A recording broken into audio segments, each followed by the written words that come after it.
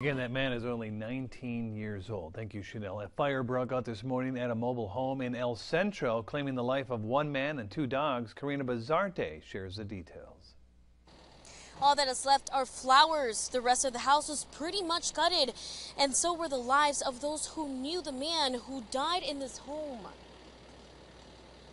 A fire breaks out at the Country Life RV Park. The Imperial County Fire Department says it started around 6 in the morning.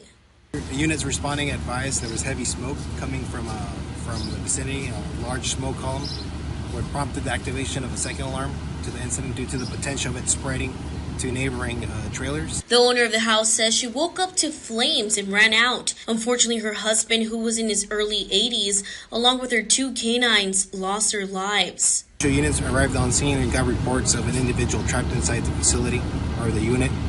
Unfortunately, by that time, the structure was too compromised to have any survivability rate or anybody to make access into it. A neighbor who did not want to be on camera says her windows were blown out and her home was full of smoke. The home was a total loss. The fire did not spread to other homes in the area, and firefighters still don't know what caused the fire. Reporting from El Centro, I'm Karina Bazarte.